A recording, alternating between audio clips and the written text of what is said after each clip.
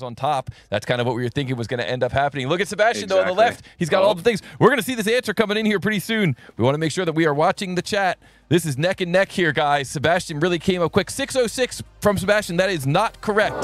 606, that is not correct. And we got Gray coming in. Gray coming in with an answer, 577 or 578. That is not correct. That is not correct. So, wow, two answers came in really, really close, and now things get interesting because now both of our runners need to look at their work. Both of our runners need to examine where things maybe went wrong. They need to examine some of their dimensioning, but wow, those...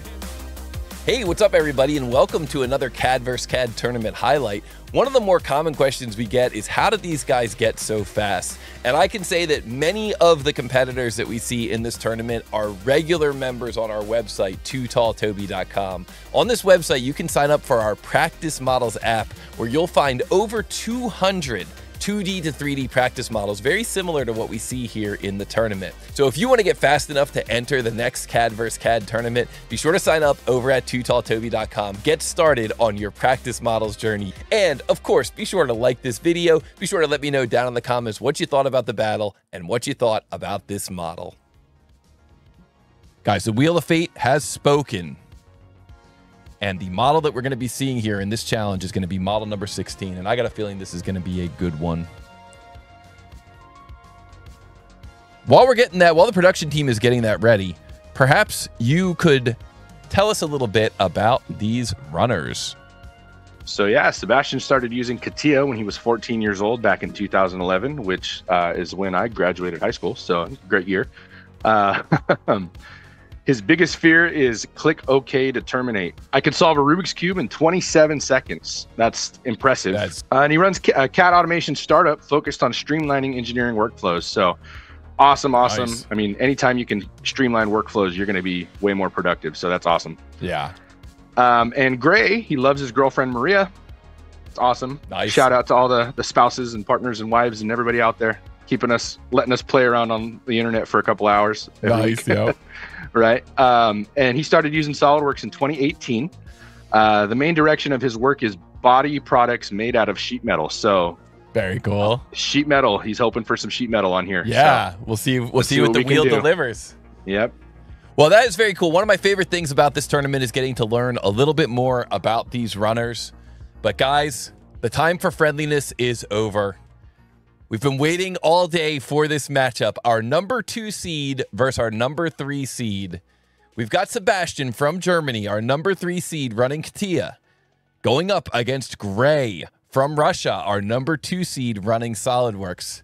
And guys, the Wheel of Fate has spoken, and the Wheel of Fate has delivered a Tier 6 model.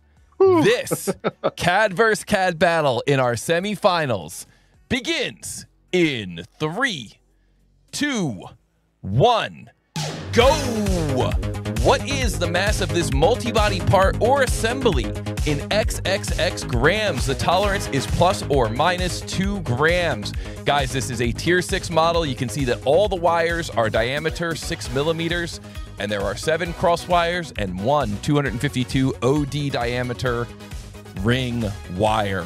Both of our runners are grabbing a screen capture of the print. Both of our runners are deciding how to approach this thing, and it looks like Gray has already gotten in there and drawn a circle here on the top of the model, and it looks like Sebastian may be thinking about how he's going to approach this thing, but it looks like Gray is wasting no time.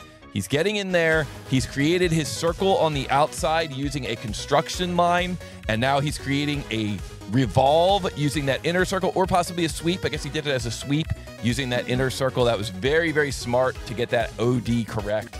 I knew that was going to be a little bit tricky, and wow. And Jay Miles in the chat says, I have one of these for my air fryer. Right? I was thinking barbecue grill. Like it's definitely...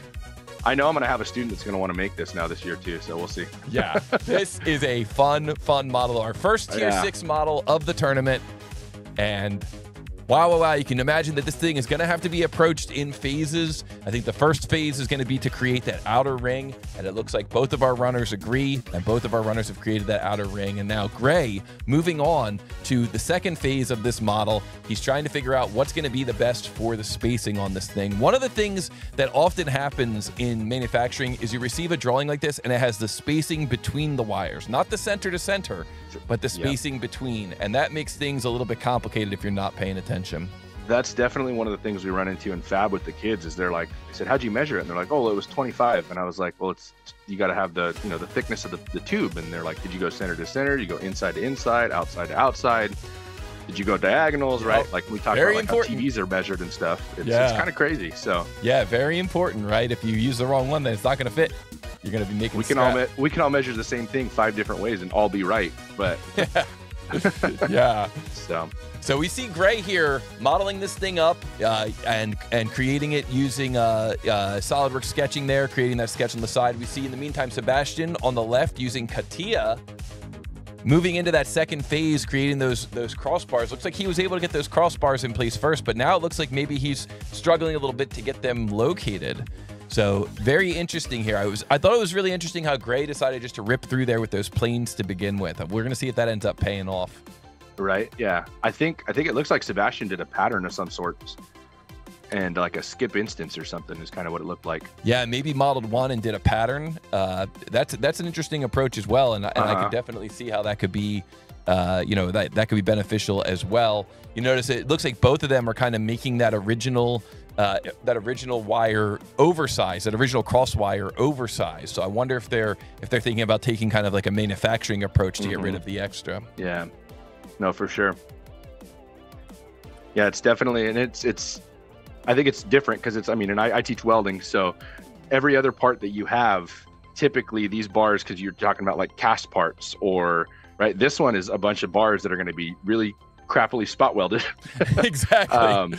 But so they're all that tangent relationship. They have to sit on top like they're doing. So it's a really cool but really challenging model. So I know Matab earlier in the chat was saying this is disastrous, and I think he's glad that the wheel didn't pick this one for him. So yeah, it was interesting. Quite the ramp up from the tier 4 models that we were seeing in the first couple of battles, and that's how the wheel can be.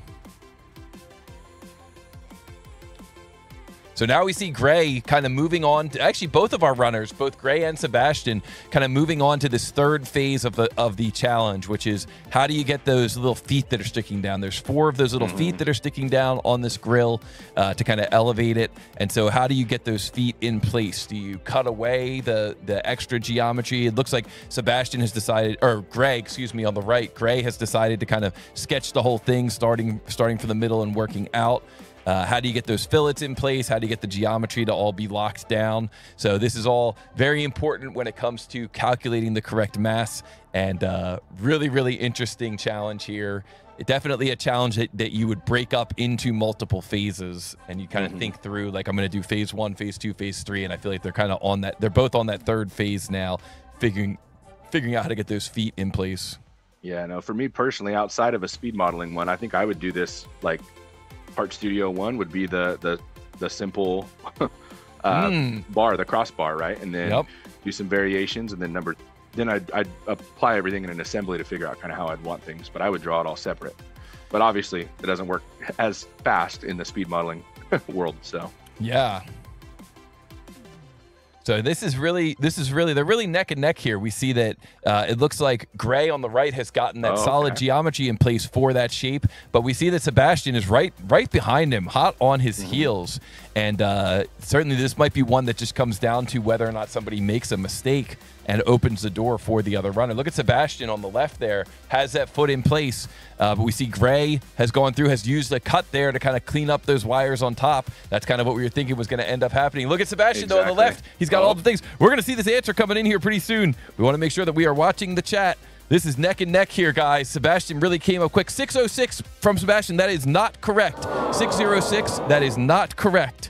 And we got Gray coming in. Gray coming in with an answer, 577 or 578. That is not correct. That is not correct. So, wow, 2 answers came in really, really close, and now things get interesting because now both of our runners need to look at their work. Both of our runners need to examine where things maybe went wrong. They need to examine some of their dimensioning. But, wow, those answers, all of a sudden, you know, we were looking at it, and wow. Now it comes down to, dang, who can troubleshoot faster? So both of those runners really came in quickly with those initial answers. They both came in very close to one another with those initial answers. Aaron C. says, this is where the good is separated from the great. We now need to go through and troubleshoot our model and try to figure out what dimension is incorrect. Look at, you can see there that Gray is using some just kind of on-screen dimensions to try to figure out what's going on. Ate asking for the Clock of Doom. So the Clock of Doom doesn't come into play until someone has bounced out, basically. If someone answers incorrectly twice, that's when the Clock of Doom will come in. But well, I got to give a shout out to both of these runners. I cannot believe how fast they were both able to get their initial answer and just get that geometry constructed. That is fantastic. If you were just doing kind of conceptual brainstorming with a customer, that's super fast to get that geometry constructed. Both of our runners coming in with fairly like to see that too. Yeah, both of our runners coming in with fairly close answers, 606 and 577, but neither of them is correct. Deathview saying there may be something that one of them can see. Interesting, guys. I think we're coming in with another answer. We may be. This is where it gets a little bit scary because you know if you answer and it's incorrect that you're gonna, you know, you're gonna, that's gonna be it. You're not gonna be able to revise any further. Yeah. But, you know, but you also know that it could be any moment. It's almost like a game of chicken where if your opponent decides to just like let it rip and answer, then you know they're gonna be the ones who end up getting it. But then you get your Clock of Doom time, and I don't know if that's any better. That might be. Yeah. It's one of those stress tests. Yeah. Yeah, this is definitely one of my favorite elements of the tournament is seeing how these runners react. And Sebastian comes in with an answer. 518 grams. And that is correct. There we go. And wow. Sebastian and Gray. Oh my gosh, this was an awesome battle. Wow. 1 point to Sebastian. You got to earn 2 points to move on to our finals. But Sebastian gets it right, 518 grams, plus or minus 2 grams. And wow, what a close match there from both of our runners. Guys, be sure to put a GG in the chat for our winner, Sebastian. But super impressive from both of them. Wow, guys. That was... Yes, Corey, what do you think about that?